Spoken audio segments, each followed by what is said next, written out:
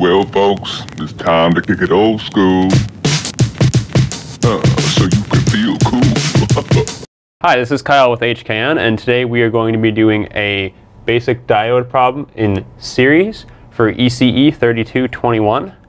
So the first thing we're going to want to know about diodes is that diodes have a set voltage drop across them, and this is VD. And since we are dealing with silicon here, VD is going to be equal to 0.7. There are really three types of diodes. You have germanium, silicon, and gallium arsenic. For the most part, in this course, we're going to be dealing with silicon, so 0.7 is a very important value. Next, we're going to go look at ID, and we're going to see that it's flowing from the positive to the negative. So we're going to have negative regular behavior. And if we look over here, we can see that we have the forward current. This is what we're going to be dealing with here. And then it comes down, levels off, and then we have this area right here where it drops down. This is actually where a Zener diode comes into play, which is you intentionally flip it because you get some interesting things that happen. But for right now, we're just going to deal with the forward current right here. All right, so next we're going to be finding VR, which is the voltage drop across the resistor.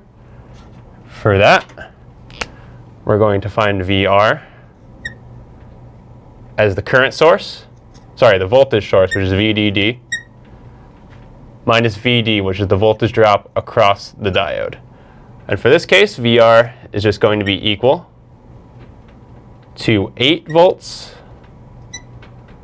minus 0.7 volts. That's going to give us a nice round value of 7.3 volts. So that's VR.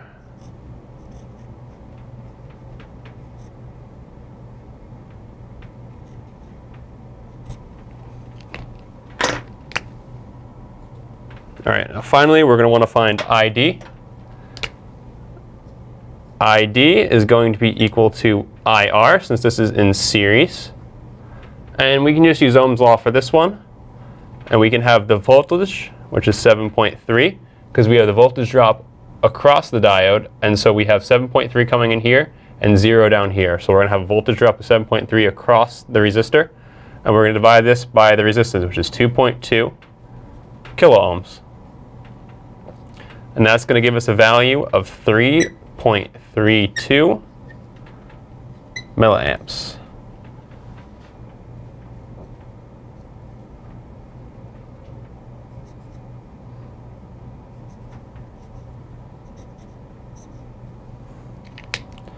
All right, and those are our three values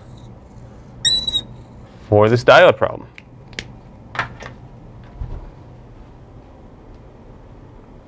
When we look at the diagram here, oh, I missed that, ready? We look at the diagram here, you can see it's a diode. Tap, tap.